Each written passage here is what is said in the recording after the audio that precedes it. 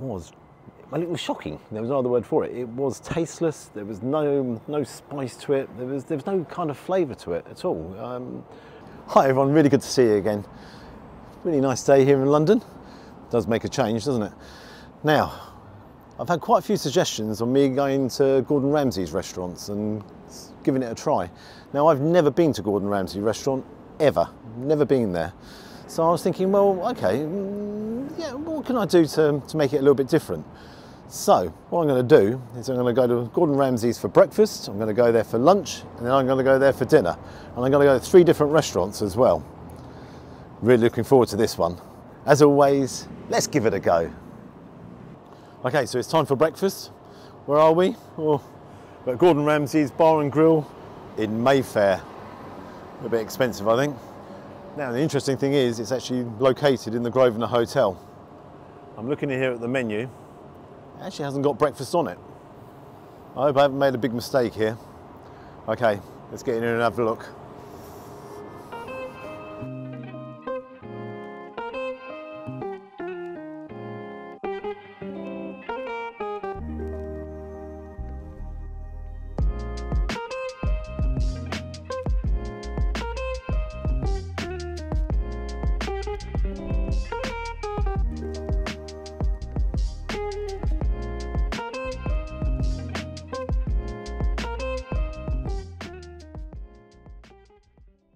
Okay, so we've come inside. As I said, outside. The restaurant itself is inside the hotel. The restaurant itself, wow, looks really, really nice. Very, very modern. As you'd expect, standards are impeccable. Okay, onto the menu. Now, they have their traditional breakfast here, pastries, classics, which is lots of fruit salad and what have you, coffees, teas, juices and eggs. Now, normally I'd go for the sort of traditional breakfast, and their full English breakfast here is £19, which has got everything on it. However, I've been to some of these very expensive places before and the portion size hasn't been that big. And also the fact that I've got to have 3 meals at Mr. Ramsay's restaurant, so I'm going to go for the Eggs Benedict, which is ham, 2 poached eggs with hollandaise sauce. I've ordered that with a cup of tea. Now, the Eggs Benedict itself is £12.75, and for my English tea, it's £4.50. So, I'll see you when my meal arrives, or my breakfast arrives.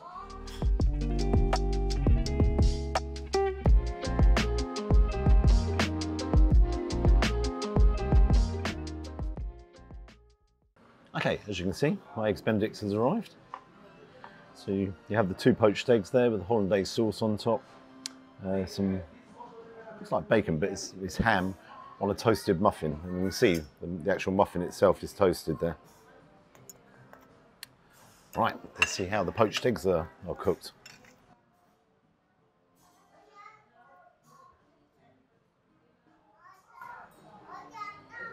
Now, first things first, they're cooked to perfection. And what I do like is the colour of that yolk. That's a fantastic colour. Okay, let's tuck in. See what the egg tastes like.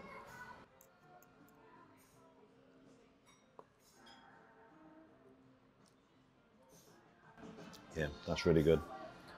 Now, let's try a little bit of the ham.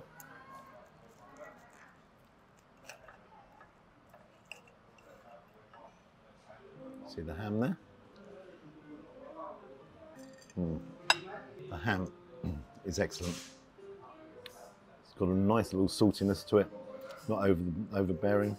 It's very, very lean ham, as you can see. Oh, sorry. As you can see. Now, what I do like is the hollandaise sauce, which is basically egg yolks, butter, some lemon in there, a little bit of vinegar as well. With that hollandaise sauce, it's nice and creamy. Nice texture to it. You can taste the lemon there and a bit of vinegar coming through as well. Really good hollandaise sauce. This is an excellent Eggs Benedict. Now, a big combo of everything. I'm savouring that. Pure quality in the eggs. The ham itself, as I said earlier on, that's excellent as well. But the creaminess of that hollandaise sauce complements everything brilliantly, and the muffin underneath, that's toasted perfectly. Fair play, that is a very good breakfast. Okay, I'm going to tuck in and I'll see you guys shortly. Very impressed.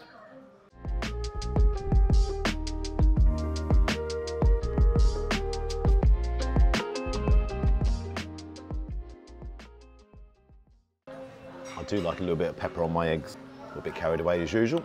What I can't get over is the colour of the yolk. It is a magnificent colour, kind of a bright orange. They are really good eggs. Okay, so I've finished my eggs Benedict.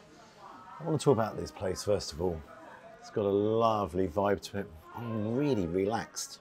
It's not stuffy in any shape or form. It's got just such a nice, relaxing feel, and the music in the background is fantastic as well. Talk about fantastic. Probably the best toilets I've ever seen anywhere. I'll just turn up here just to wash my hands. Okay, so eggs Benedict arrived. First things first, plate was nice and hot, so first impressions were excellent. Now I've already gone through everything. Cut into the egg, you saw the colour of that yolk, cooked fantastically well. Hollandaise sauce on top, it was rich, silky, tasted fantastic. Really enjoyed the ham. And the muffin there, that was nicely toasted as well. As a combination, really went together fantastically well. Now, it was a little bit expensive, but every now and again you've got to treat yourself, and the whole mix of the vibe here and the quality of the food, you know, I've got to say, was very nice. My cup of tea, yeah, nice cup of tea. That's the only bit there, £4.50, a little bit expensive. Actually, very expensive. Talking of which, onto the bill. My cup of tea, or pot of tea, was £4.50. My eggs Benedict was £12.75, and that comes with a 15% service charge. 15%. Total just over £20. Now, would I come here again? That is the question. And the answer is definitely yes. As a special treat, you couldn't come here every single, well, I couldn't afford to come here every single day of the week. If I could afford to come here every day of the week, I actually probably would. Really enjoyed the atmosphere, the vibe here. The quality of the food was excellent, really was good. What mark am I going to give it? I'm going to give it a 9 out of 10. So if you're ever playing Monopoly and you land on Mayfair, come down here and give it a go. It is really worth it. As a treat, I think, as a real special treat. Okay, if the rest of the day goes as well as this, I'm going to be really, really happy. On to lunch. And I'm looking forward to this. Come on then. Okay, really enjoyed that breakfast. Now it's off to the O2 for a bit of lunch. Really hope this one is as good. Come on then. Okay, so we've come inside the O2. I haven't been here for a while. Last time I was actually here was probably about 12 years ago, and I saw Michael Bublé. That's probably the reason why I haven't been back here for 12 years. No, just kidding, just kidding. Where are we going? We're going to Street Burger by Gordon Ramsay. Now, obviously, it specialises in burgers. However, look at the menu there. It says Spice Baby, which is all about their chicken wings. Have a look when I go in, decide what I'm going to have. As always, let's give it a go. Come on then.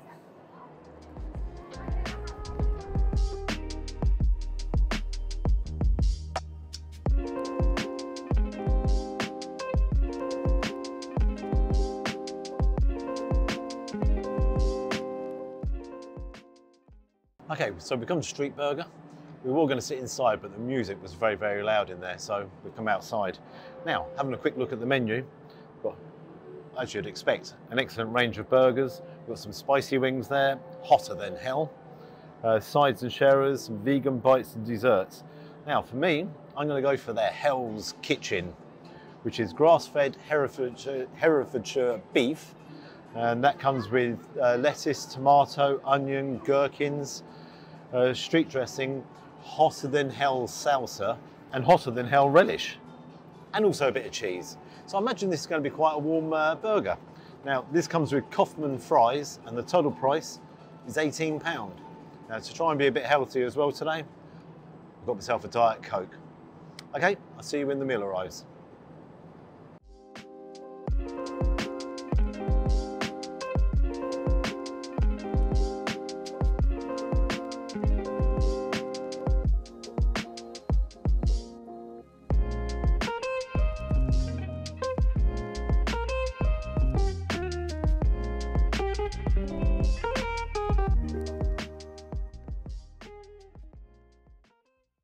Okay, so my burger's arrived. First impressions, it looks a little bit small. However, nice portion of fries there, Hoffman fries. But one thing I've got to say is normally you go into McDonald's there and you see in the picture of the burger up there and you're like, oh wow. And then suddenly it turns up and there's this tiny little squash thing. That doesn't look like that, does it? No, presentation wise, that's very nice. Let's open it up and take a quick look inside. So, imagine that's the salsa there. We've got the cheese, the burger itself. Let's put that on there. Now, I've got to say, that looks like a picture within itself. That looks great. Plenty of lettuce there as well. A little bit further down. What's underneath there? Oh yeah, there's the relish. The very hot relish. Let's put it all back together again. Let's take a bite. Actually, I'm going to start with the fries. As I said, Hoffman fries. If you look on there, they're actually nicely seasoned and they have peri-peri salt on there as well. Oh wow. They're very nice. Take another closer look. They've got the skin on there as well. Got a nice little kick there. Actually, I don't know if that's paprika actually, or it's one or the other. They are really good fries. I do like Hoffman fries. Wow. Now onto the burger. So, one thing I've got to say, the fries are nice and hot. Let's see what the burger tastes like. It's brioche bun there. I've said before, I actually prefer just normal buns. Brioche buns, not a great combination with burgers as far as I'm concerned. Okay. Now, one thing I've got to say, we'll turn that around. That is an excellent burger. It's really juicy. And the amazing thing is, when it kept saying hotter than hell salsa and hotter than hell sauce, I was like, oh, here we go. That's going to be really overpowering. What's excellent there is it's got a nice heat, but certainly not overpowering. And if you're frightened of a bit too much heat, no, seriously, it's not. The gherkin cuts through brilliantly, real fresh gherkin. I like the lettuce. I really like the actual presentation of that lettuce as well. You've got the tomato in there as a combination. I've got to say, that is a really good burger. Really good. Forgot about the cheese. The cheese is nicely melted on top as well. Okay, I'm going to crack on. I said it was nice and juicy. If you take a close up there, you can see the juices coming out. Now that's not because it's undercooked. That's because it's cooked absolutely perfectly. Good burger. Okay, I've got to say, I enjoyed that. The burger itself, very, very good. It could have been a little bit larger. The patty itself could have been larger, and the burger itself could have been larger. Aesthetically, it looked absolutely amazing. Really, really nice. So I bit into it, really juicy. You know, you saw the juices coming down there. And the thing that normally you have a burger and you have the salad in there, the onion, the lettuce, the tomato, and the gherkin. Normally that's kind of like an add-on and not important really. But in this case it was really, really, really fresh. It's onto the fries. They had a nice crunch to them. This paprika that's on there is very mild. And again, they were nicely salted. Excellent portion. You know, that was a nice sized portion. So yeah, as a combination, as a meal, it was good. So on to the bill. Actually, before I go into the bill, a little bit about the restaurant. Quite rustic, exposed brickworks in there. It's quite in sort of a modern, trendy kind of place, but the music is very loud. If you don't like loud music, sit outside. No doubts about that. The Hell's Kitchen burger was £18. Now, you've got to bear in mind that came with the fries as well. My Diet Coke was £3.95, so a total of £21.95. Now, interestingly, on the menu it says there is a 15% service charge, but there wasn't a service charge on this, so the total was £21.95. Saying that, The chap took our order, put the plate down. Haven't seen him since, so if anything, I think it would have been a bit cheeky putting a 15% service charge on. I think it's a bit cheeky putting a 15% service charge on full stop, but I'll come back to that one later. What marks am I going to give it? The last burger I had was at James May's place, and I gave that an 8 out of 10. Now I've got to say, I think that was just a little bit better than this one. Just a little bit better. I'm going to give it 7.5 out of 10, and that is very respectable, 7.5 out of 10. Would I come here again? Without a shadow of a doubt, I'd give it another go. So, yeah, I highly recommend it. Street burger, it's not a bad burger place. Now, I'm going to finish my Coke, and then on for a bit of dinner. See you guys soon. Okay, so for the final meal of the day, I'm going to go to Gordon Ramsay's Bread Street Kitchen. Third meal. Whew. As always, for the third time, let's give it a go.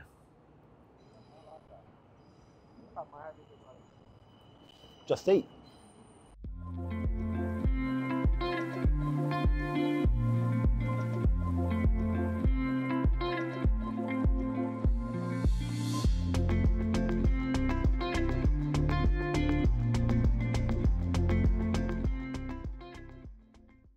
Okay, so we've come inside. Very industrial feel here. You see pipe work everywhere, and there's no carpet or anything on the flooring. And again, if you look around the bar area, just industrial stalls. Has got a real nice feel to it though, and the music's fantastic in the background. Take a look at the menu here. You've got snacks and sharers, salads, mains, sushi. You can have beef Wellington for two for £110 if you really fancy that. Me, I'm going for a lamb Rogan Josh, which is £20. Now I'm going to have that with saffron rice, which is another £3.50 on top. Now, if I'm going to a normal Indian restaurant or a very good quality Indian restaurant, I wouldn't be looking to pay £20. But what I am interested in seeing is, again, how well is the lamb cooked, how dense and flavoursome is the sauce as well. So, yeah, really looking forward to it. It is a very nice, quite trendy restaurant, to say the least. Okay, one of the things I didn't mention is they've actually got an open plan kitchen. The only thing is, you'd have to be about 20 foot tall to actually look into the kitchen because it is up so high. The other thing I found really quite funny is when we came in, have you booked, sir? As if I might have a problem getting the seat. Take a look around in a minute. It is very, very quiet in here. But again, I just found that a little bit strange. Have you booked? As if I'm not sure I can let you in. Okay, I'll see you when the meal arrives.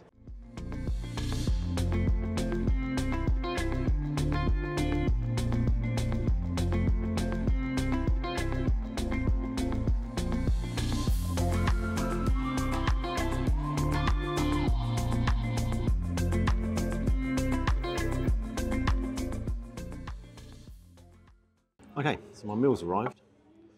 Got the lamb Rogan Josh there, my rice there. Now, first impressions. It is not the biggest portion I've ever seen, and I'm going to show you that in a second. Yeah, and the other thing is, no serving spoons. Am I being a little bit picky because of no serving spoons? Not sure. Okay, let's put it on the plate, just so you can see portion-wise here.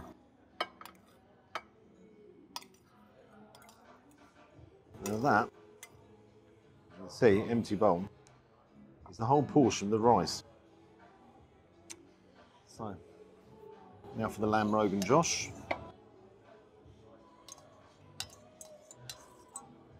Again, nothing left there. So, yeah, just first impressions, it's not the biggest portion, to say the very least. And just counting pieces of lamb here, 1, 2, 3, 4, 5, well, 1, 2, 3, 4, 5, 6, 7, of which sort of 5 of them are very, very small pieces. But it's all about the taste as well, isn't it? Okay, let's tuck in. Don't think it's going to take very long. I'm going to try the lamb first of all. Look at there, nice colour to the sauce. The lamb's got a nice flavour to it. Very melts in your mouth. There's no issue with the lamb. The only problem I have is the sauce. The sauce is very bland. There's very little spice there. In fact, there's no spice there. It's just got a kind of tomatoey taste to it. If you look at it there, it's not the thickest sauce in the world. Yeah, it is actually very, very bland. Now, let's try the rice here. So I've got the rice. I'll try the rice with the bitter sauce. The rice could be cooked that tiny bit more. It's a little bit hard in places. Yeah, I'm normally say rice is rice, and it is a little bit disappointing to say the least. It has got some sultanas in there, just to add some flavour to it. But again, can't really taste any real saffron coming through. I'm going to tuck in here, and I'll see you guys shortly. Portion size wise, very shortly. Okay, I'm just having a couple of pieces of the lamb here, and this one, you can see, that's very tough. These aren't. They just pull apart nicely. Let's try this piece. Yeah, it's just very strange. Different pieces of the lamb there. Some a little bit tough and others just melt in your mouth. So that's a little bit strange, but what is so disappointing is this sauce. Actually, there's no flavour to it, and if you didn't know better, I'd say it came out of a tin, but I wouldn't have said that would happen here, or a jar or whatever. But it genuinely is almost tasteless. There's no spiciness coming through. It's all about the taste, but there's no real flavour. Yeah, disappointed. Okay, so I've got the bill here. What I'm going to do is I'm going to go outside and give my final thoughts on what I think of my day at Gordon Ramsay restaurants. What I can say is the lady to my right hand side ordered the beef Wellington, and that looked absolutely incredible. I wish I had the beef Wellington. Okay, so I've come outside. Didn't actually want to do the review inside, which is a little bit unusual for me because I tend to not mind. Okay, so quite a few people are going to turn around and say, why did you go to Gordon Ramsay's restaurant and choose curry? Because in fairness, it's not an Indian restaurant. However, he's got 3 curries on that menu out of an option of 11 mains. So he's putting his name to the curry situation, if you like. So what he's saying is, I can do a curry. Oh, van took off there at a bit of speed. Now, what did I think of the meal itself? Some pieces of the lamb there were nice and tender. Other pieces there were a little bit on the tough side, and I'm struggling to understand how there could be such a big difference. The other thing is there was 7 pieces of lamb there, of which 5 pieces were very, very small.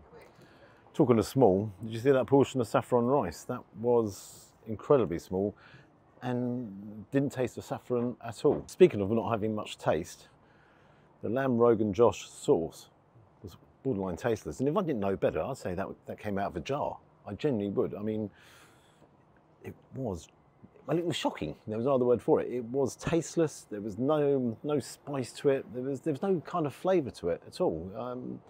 Yeah, well, it's up there as one of the worst curries I've ever had, or curry sauces I've ever had. Really disappointed. Okay, so onto the bill. For my lamb Rogan Josh and the saffron rice, it came to £23.50.